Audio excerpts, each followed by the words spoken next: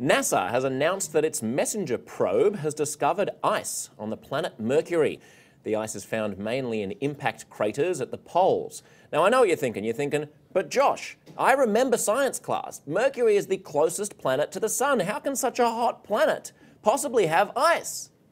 I am glad you asked. Allow me to show you here. We have one of our wonderful producers, Shelley, is going to play the role of the sun in this little experimentation, and I'm going to play the role of the Earth. Now, the reason why you can have ice on Mars is because Mars doesn't rotate to and fro the way the Earth does. So if I'm the Earth like this, then I go around like this, and for sometimes my butt is facing, and then I swivel around, and sometimes the north is facing. And at any particular point in time, there can either be my butt or my head facing the sun. But if I'm Mercury, then I just go around just like this, like so. And then on the top of my head and on my feet, there's just always ice, because there's the rays, see the rays so my head is always, we can't afford a graphics department here at HuffPost Live, but there you have it. People, did you see that beautiful? Were you able to make sense, guys, of my incredibly articulate, high-budget demonstration of why there is ice on Mercury?